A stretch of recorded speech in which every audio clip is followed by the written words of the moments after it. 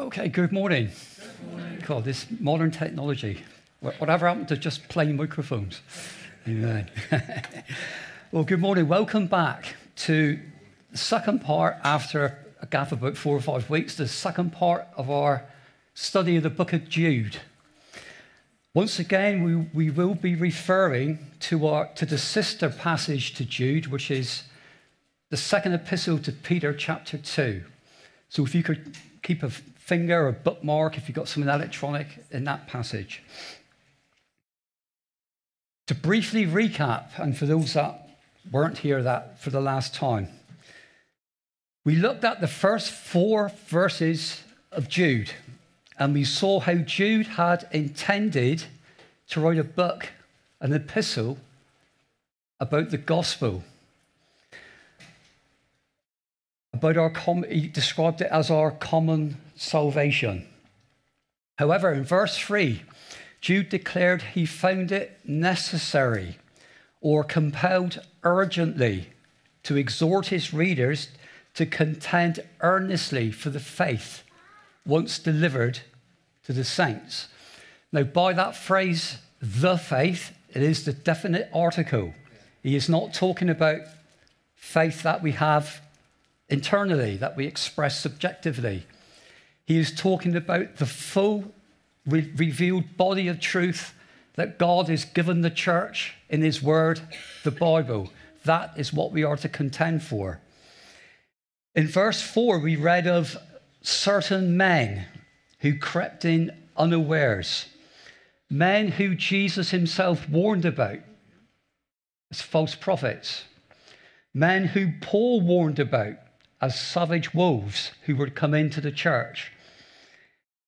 They come in with an agenda of corrupting God's people with false doctrine and devious practices, such as teaching Christians that they can sin freely and yet still be believers. Thus, they abuse the grace of God. Also, those who deny Christ with their teaching, denying, for example, the atonement, the virgin birth, the substitutionary death and resurrection of Christ, bringing legalism. That's another one. Legalism. You're only saved if you believe, plus you do this or you do that. And finally, we saw how nothing has changed over the last 1900 years. This book is still relevant, very relevant today. Things have probably got worse, and we saw with the advent of books, of elements, I'll say elements because it's not all, elements of Christian TV, but especially the internet. These false teachers can spread their toxic doctrine amongst believers. So to pick up where we left off, in verses 5, 6, and 7, Jude looks back to 3 Old Testament accounts as examples of apostasy and the inevitable judgment that God brings against it. Now, before we look at these examples, we need to see what is meant by the word apostasy and what a person who commits this sin, namely an apostate, looks like. Now, the word apostasy is from the Greek word apostasia, and it means this. It means to turn away from a previous stance, to depart from a fixed point. And in the context of the Christian faith, apostasy is a defection or a revolt against the truth of Scripture, a deliberate turning away from Jesus Christ. Now, an apostate is a person who has come to a knowledge of the truth, but has hardened his heart and turned back in unbelief and rebelled against that truth. The apostate has never truly fully come to saving faith in Christ. We must say that to start with. He only comes to a place of understanding of the faith before ultimately rejecting it. In other words, they have only head knowledge, but not heart faith. There's a big difference. I'd rather have heart faith than head knowledge. Because head knowledge won't save me. No. Heart faith will. Amen? Amen. The book of Hebrews, chapter 10, verses 26 and 27, describes these people perfectly. For if we sin willfully, turn away from Christ. If we sin willfully after we have received the knowledge of the truth, there no longer remains a sacrifice for sins, but a certain fearful expectation of judgment, which will devour the adversaries. It's a fearful thing to fall into the hands of the living God in this way. Amen? A prime example from the Bible of an apostate is Judas Iscariot. He walked with Christ for 3 years. He saw the miracles, heard the teaching. He heard teaching beyond anything we have in the Bible, had it firsthand. He blended in so well with the other disciples, they didn't know who he was. They thought he was one of them. He looked the part, sounded the part, but his heart turned away and apostatized from Christ. He had head knowledge, but not heart faith. And ultimately, of course, he betrayed our Savior, didn't he? Amen. Now, this is a condition of the, in inverted commas, the certain men who have crept in, who Jude describes in verse 3, and those who Peter refers to as false teachers in 2 Peter 2, verse 1. They attempt to bring in their apostate ways and their destructive heresies into the church to corrupt God's people. And this is something we must be prepared for in the days we live in. Yeah. Amen? Yeah. Out there in the world, things are going mad. Some of the things that are being taught today in the world, in schools, I won't describe them. They are insanity. Yeah. Okay? That could possibly be attempted to be brought into the church. We must resist that. Yeah. Stand against it. Amen. But before Christ returns, 2 Thessalonians 2 verse 3 warns us that that day will not come unless the, definite article again, the falling away comes first, or apostasy comes first. Paul is telling us that prior to the return of Jesus Christ for his church, there will be an abandonment from many supposed Christians of the faith. So Jude and Peter now begin their description of these apostate false teachers and what is in the heart of these deceivers. And it does not make pleasant reading. They do not hold back. I think these days, if those original apostles were in the church, how many would be offended? They kicked some out. They would. Jude 4, verse 4 tells us these deceivers are marked out for this condemnation, or they are ordained for judgment. Yeah. God, in his omniscience, in his foreknowledge, has pronounced judgment on them already. That's a fearful thought, isn't it? Yeah. 2 Peter 2 verse 1 reads that they bring on themselves swift destruction. And verse 3, Peter tells us their judgment has not been idle and their destruction does not slumber. In the mind of God, they are guilty and judged already. Peter will further comment in verse 21 that it would have been better for them not to have known the way of righteousness than having known it to turn away from or to apostatize from it. Yeah. So let's be in no doubt at all, that it's the gravest of sins to turn away from Christ and then seek to corrupt his bride, the church, with toxic false doctrine. Jude and Peter then reinforce the inevitability of God's judgment on these false teachers with 3 examples from the Old Testament. If you just look at verse 5 of Jude.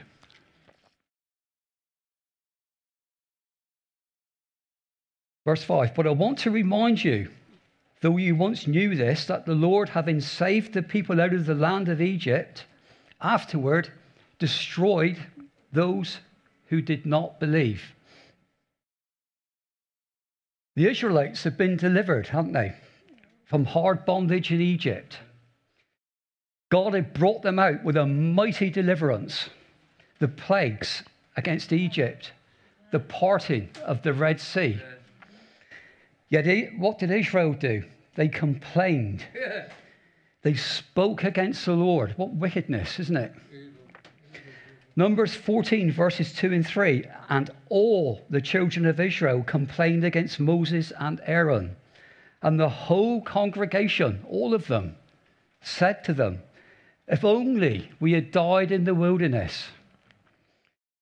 Why has the Lord brought us to this land to fall by the sword, that our wives and our children should become victims? Would it not have been better for us to return to Egypt? Apostasy, isn't it? Amen. Israel hardened their hearts into a place of rebellion and unbelief in the Lord who had delivered them. They apostatized in their hearts, and an entire generation died in the wilderness. Hebrews chapter 3, verses 7 and 8. We don't get off lightly with this one. Warns us of this in its reference to it. Today, if you will hear his voice, do not harden your hearts as in the rebellion. And in verse 12, beware, brethren, all of us, lest there be in any of you an evil heart of unbelief in departing, in apostatizing from the living God. So this account presents us with a look inside the heart of an apostate false teacher, and it shows us an attitude of rebellious unbelief in a heart hardened against the living God. The second example from Jude is verse 6. And the angels who did not keep their proper domain, but left their own abode, he has reserved in everlasting chains unto darkness for the judgment of the great day. 2 Peter 2 verse 4 records the same event. For if God did not spare the angels who sinned, but cast them down to hell and delivered them into chains of darkness. Now, these two passages have provoked much debate amongst Bible students over the years. Do they refer to the fate of angelic beings who fell with Lucifer in heaven? That's one version. Or are these verses a reference to the events of Genesis chapter 6? It's one of those points in which Christians differ on and in grace differ on. It's not a big issue. It's just one of those sort of issues. My view is this. Genesis 6 verse 4 records, there were giants on the earth in those days, and also afterward, when the sons of God came into the daughters of men, and they bore children to them. These were the mighty men who were of old, men of renown. Now, the phrase sons of God in the Old Testament nearly always refers to angels. As in Job 1:6, now there was a day when the sons of God came to present themselves before the Lord, and Satan came among them. It was angelic beings. The angels who Jude and Peter refer to were fallen angels in Genesis 6. Angels who in some way, which is a bit of a mystery, cohabited with the women of that day and produced a race of giants, or Nephilim. In doing so, they provoked the judgment of God, which resulted in the flood of Noah's day. The great sin of these fallen angels was a rebellion against God's order and seeking to corrupt and dominate the human race. Likewise, the false teacher today seeks a place of authority to corrupt God's church with heresy and seek to exploit and lead Christians away from the true faith into an apostate counterfeit faith. The third example God gives us in his word, verse 7, as Sodom and Gomorrah and the cities around them, in a similar manner to these, have given themselves over to sexual immorality and gone after strange flesh, and are set forth as an example, suffering the vengeance of eternal fire. Jude is referring here to the account of Genesis 18 and 19. In verse 7, he describes the men of Sodom and Gomorrah having given themselves over to sexual immorality and going after the phrase strange flesh. Why that phrase, strange flesh? Again, it is a stepping over the boundaries God has set in his word, which is Genesis 2, verse 24. Therefore, a man shall leave his father and mother and be joined to his wife, and they shall become what? One flesh. Yeah. Not strange flesh, one flesh. Jesus repeated this word for word in the New Testament. Those who say Jesus didn't, I've got it wrong, I'm afraid. So Jude, in giving these three examples of unbelieving Israel, wicked fallen angels, and depraved Sodom and Gomorrah, and the judgment each fell under, shows us the utter depravity and certain judgment of those who seek to deceive God's people. But Jude doesn't end there. He further states in verse 8, likewise, also these dreamers defile the flesh. They reject authority and speak evil of dignitaries. 2 Peter 2 verse 10 calls them presumptuous, self-willed. They are not afraid to speak evil of dignitaries. Jude tells us they reject authority. Now, to reject authority is to usurp or try to replace dominion or power. These apostates often step over the line in their doctrine and practice.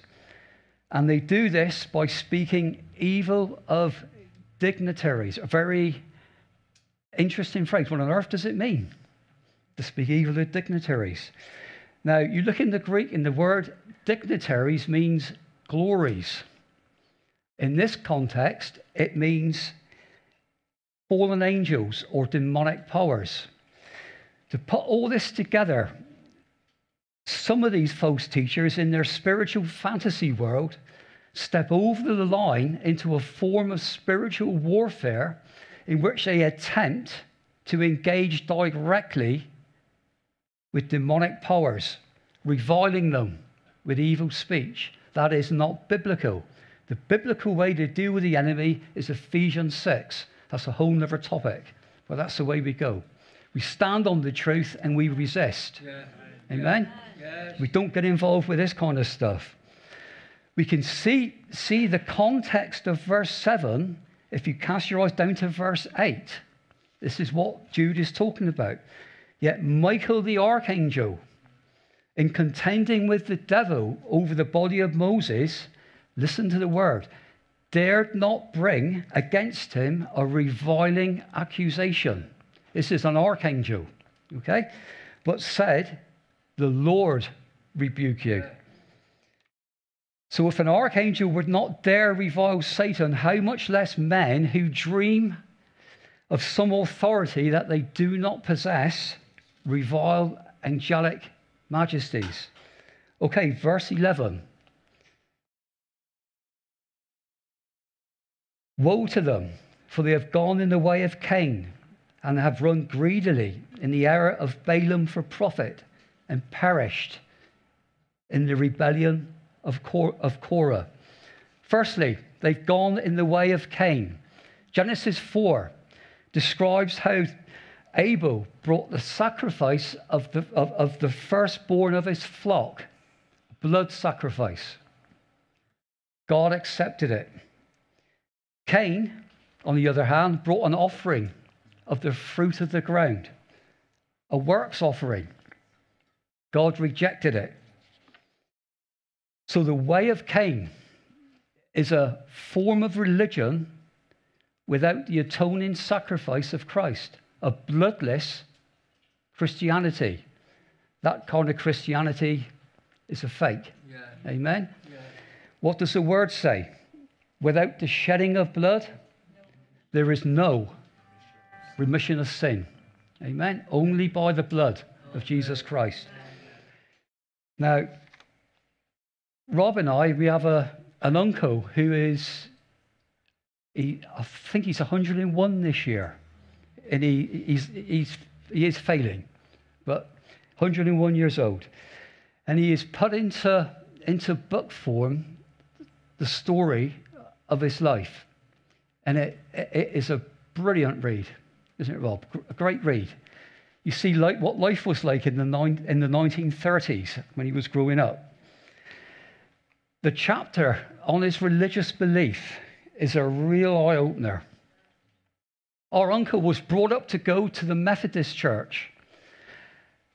And notes, he records in his book how he was taught as a boy the core truths of the Christian faith, faithfully taught it. While he was a young man, a new minister came to the church. Now, this man had totally different ideas on what Christianity was all about. Out went sound biblical teaching. He rejected the deity of Christ. And the miracles of Christ, he said, were a myth. He denied the resurrection of Jesus, the infallibility of the Bible, and especially he threw out the atoning sacrifice of Jesus on the cross. Why? Because he found it offensive. Amen? The offense of the cross, isn't it? Now, whilst this minister was described in the book as a kind, compassionate man with no record whatsoever of any scandal, he was in truth a false teacher who had gone in the way of Cain.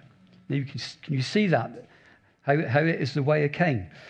And now, these days, many denominations are led by men and women like this. They hold similar views. And as Cain hated Abel, these people despise the true gospel of Jesus Christ. This minister so influenced my uncle as a young man that he left the church and never returned. He abandoned any faith he ever had. And to this day, tragically, on the cusp of death, his heart is hardened against Jesus Christ. My uncle was ruined. Yeah. I know it's partly his own fault for not believing, but he was ruined by a false teacher. Yeah. Yeah. Amen. Interestingly, I had a post on my Facebook about a month ago. It said this about Lent. Now, we don't celebrate Lent, but some Christians do, and bless them for doing it if they want to do that. Lent is a time when we are inundated with dangerous theology. What is this dangerous theology? I was intrigued then. I carried on reading. Christians must remember that it was Jesus' life centered on justice and liberation that led to the cross. Now listen to this one. He was not crucified to atone for the sins of humanity. Can you hear the heresy there? Amen. This is how it slips in. That post was from a member of a group called Progressive Christianity, a group that is neither progressive or Christian. Amen. But that is the way of Cain. Jude then shows a second kind of false teacher, those who run greedily in the error of Balaam for profit. 2 Peter chapter 2, verse 15 describes them as having forsaken the right way and gone astray, following the way of Balaam, who loved the wages of unrighteousness. In the book of Numbers, chapters 22 to 24, Balaam was a prophet who hired out his gifting to Israel's enemies for money. He then led Israelite men into sin, deliberately led them into sin with Moabite women. The error of Balaam that false teachers of a certain ilk operate in is to merchandise their gifting for the purpose of making money, and lots of it. Amen. They use the spiritual to gain the material. Watch enough Christian TV and you'll come across them. I promise you. You will come across them. They will promise you health, wealth, and prosperity for a price. Yeah, that's right. Only for a price. And what's the price? You must sow a seed into their ministry. Yeah. And it's usually a substantial amount. If you lack the cash, use your credit card. Get into debt for Jesus. Amen. This is what some of them do. Now, I'm not saying it's wrong, for genuine ministry, support it financially. Yes, that's great, and that's godly. But not this. No, amen. There are some of them will even give you on request, a personal prophecy for a price. Yeah. And I promise you, it don't come cheap. Expect to pay 3 figures or more for some prophecy. The net worth of the wealthiest one is estimated at $750 billion. Imagine that. All off the proceeds of ministry. Many of them live like Hollywood film stars. Mansions, designer clothes, fleets of cars, aircraft. One's got his own airport, 5-star hotels. The prosperity gospel they preach is not the gospel Paul preached. No. It is not. No. It is not the gospel Wesley preached. No. It is a false way. It is a way that does not save souls. How well does Jude say they have run greedily in the error of Balaam? How well does Peter say they have a heart trained in covetous practices? And how accurate is Paul in Romans 16? Those who do not serve our Lord Jesus Christ, but their own belly, and by smooth words and flattering speech, deceive the hearts of the simple or the naive or the innocent. Now, if you've heard them, you realize what Paul talks about, smooth speech. Some of them are slick. Yeah. They are so slick. Yeah. Jude then gives us a third kind of false teacher, those who have perished in the rebellion of Korah. Numbers chapter 15, Korah and 250 other men rebelled against the God-ordained leadership of Moses. Korah sought to replace Moses with himself as leader of Israel. He wanted a place of authority amongst God's people that was not his to have. And he perished. He died under the judgment of God. Jude is warning us of similar men or women who try to usurp or undermine godly leadership in the church. They go about this usually starts off with a whispering campaign. They look to draw a following for themselves. They can, and they sometimes do, cause church splits and disruption with their ways. An example of this is in the 3rd epistle of John, verses 9 and 10. John writes, this is the Amplified version, I have written briefly to the church, but Diotrephes, here's our character, Diotrephes, who likes to take the lead, or as the New King James Version says, he loves to have the preeminence. Yeah. Now that should tell us a lot about this character immediately. Yeah. He likes to take the lead among them and put himself first. He does not acknowledge my authority and refuses to accept my suggestions or listen to me. John carries on. So when I arrive, I will call attention to what he is doing. He's boiling over and casting malicious reflections upon us with insulting language. Now, would you have liked to have been a fly on the wall when John arrived? Yeah. A confrontation was going to happen. Amen. Now, this kind of thing actually happened in this church years ago. Yeah. A man with previous history of causing major problems in churches turned up. He soon began a malicious campaign against Rob. Yeah. He even sent letters. I don't know if any of you remember this. He sent letters to every member with accusations about Rob, about the leadership of the church. All lies, all lies. All totally false, Terry. Yes, I know that. Amen. But this is how they operate. They seek to undermine church leadership. Yeah. Carol and I had an example, didn't we, Carol? A few years ago in a church in Tor Point. A man turned up. We knew he was trouble. And he sat at the back, nice and peaceful during the meeting. As soon as the meeting ended, he started, didn't he? A man with a big issue against authority in the church.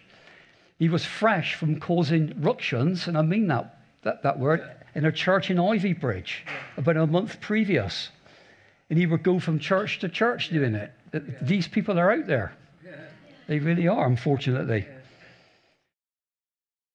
But Jude hasn't finished with them yet. He writes in verses 12, 13, 16, 18, and 19. I'll be very brief with this. He describes them as spots in your love feast or hidden reefs, calm on the outside, treacherous beneath the surface.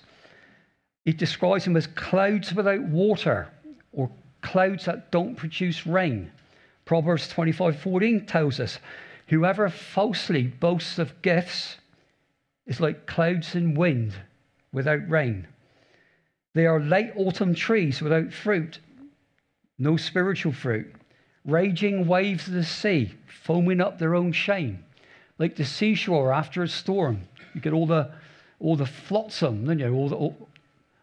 All the seaweed, everything. It looks a mess, doesn't it? That's what they do. Verse 16, they are grumblers, complainers, living according to their own lusts, and mouthing great swelling words, flattering people to gain an advantage. Verse 18, they are mockers. In verse 19, they are sensual persons, or they walk and live and operate in the flesh.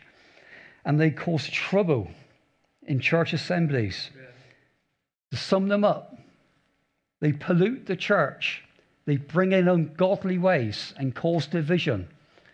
They and their corrupt doctrine are to be avoided like the plague. Yeah. Now, does that sound harsh and judgmental? Doesn't the word say judge not, lest ye be judged?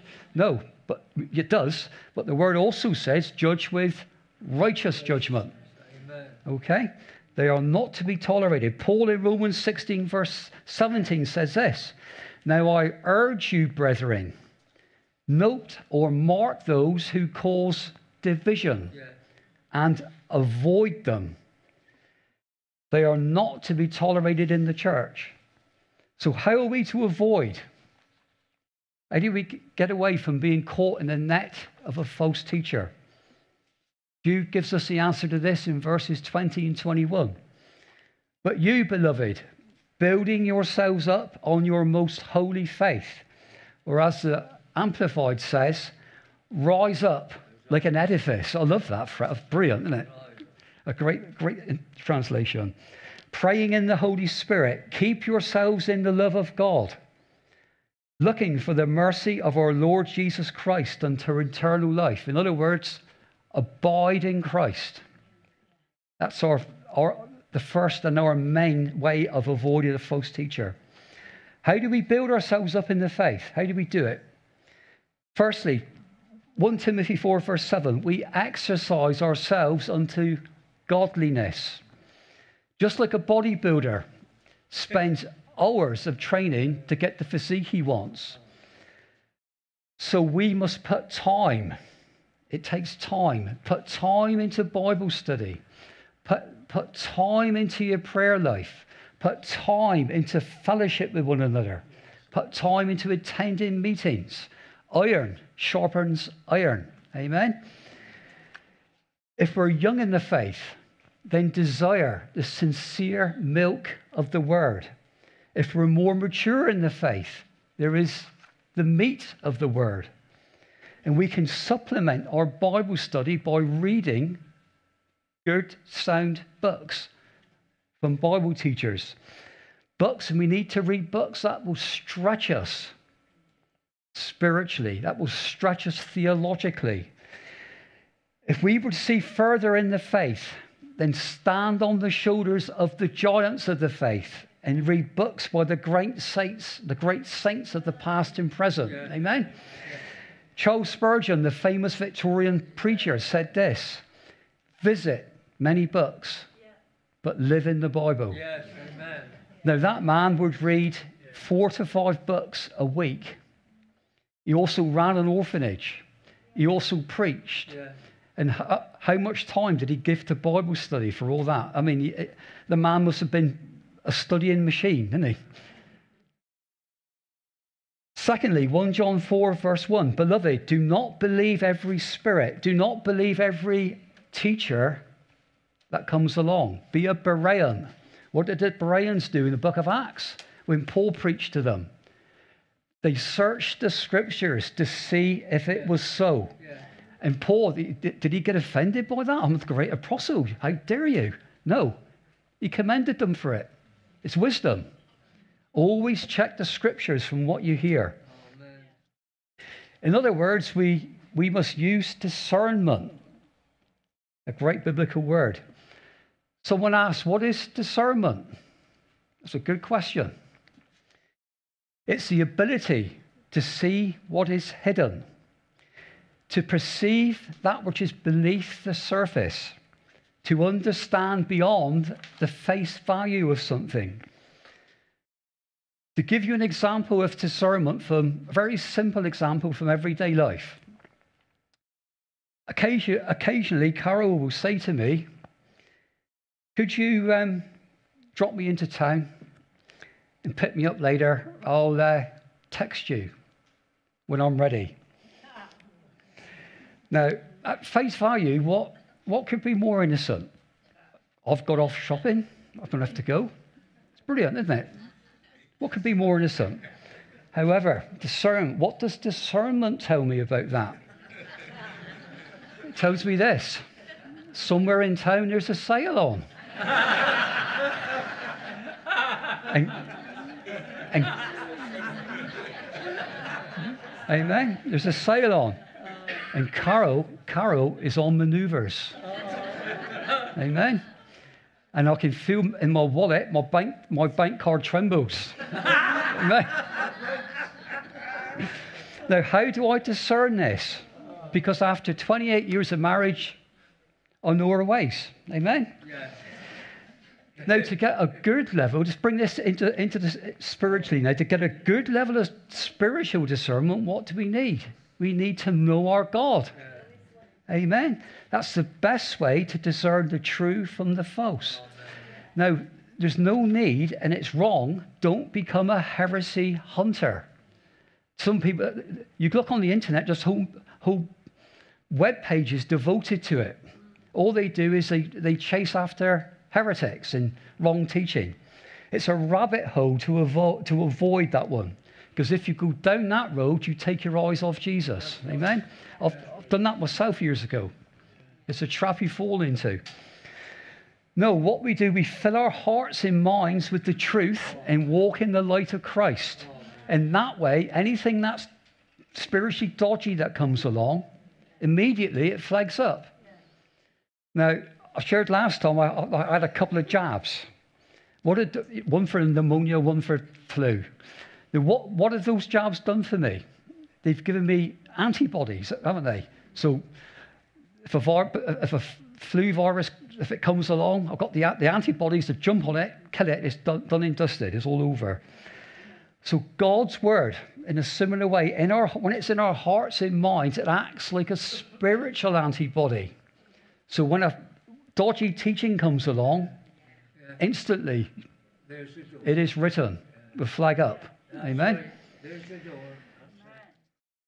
So in conclusion, why bring this kind of teaching at this moment of time when we're going forward in God? Doesn't it seem a little bit off? No. Yeah.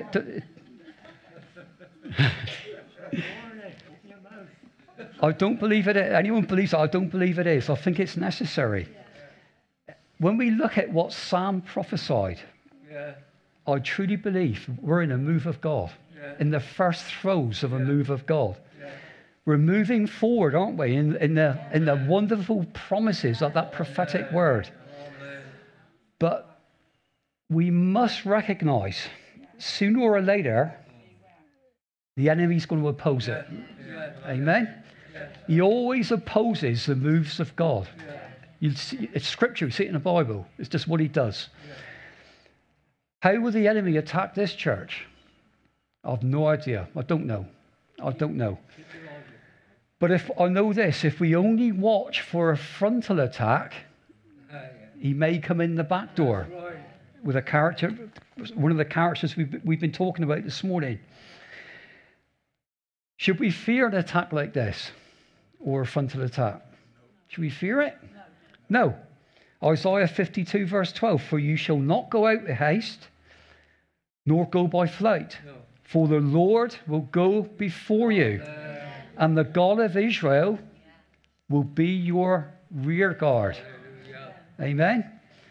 So to finish, Jude, having unburdened his heart for the church, ends his epistle with a lovely doxology. Verses 24 and 25. Now to him who is able, he is able to keep you from stumbling and to present you faultless before the presence of his glory with exceeding joy. To God our Saviour, who alone is wise, be glory and majesty, dominion and power, both now and forever. And on that note of praise, we'll end. Amen.